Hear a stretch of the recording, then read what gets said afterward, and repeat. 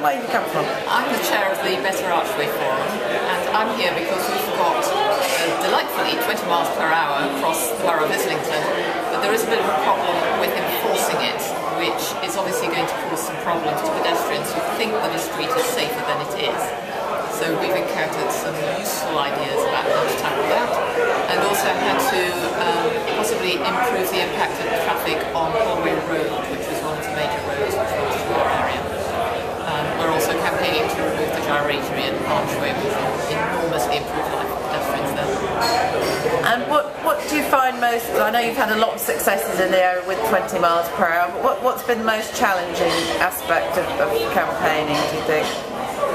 I think getting the idea across and convincing people who think that it might not work is probably the hardest part. Well, and how have you enjoyed the conference today so far? It's been great. We've got already excellent ideas, and I've made some really useful contacts with people who we're probably going to work with going forward. Marvellous, thank you very much.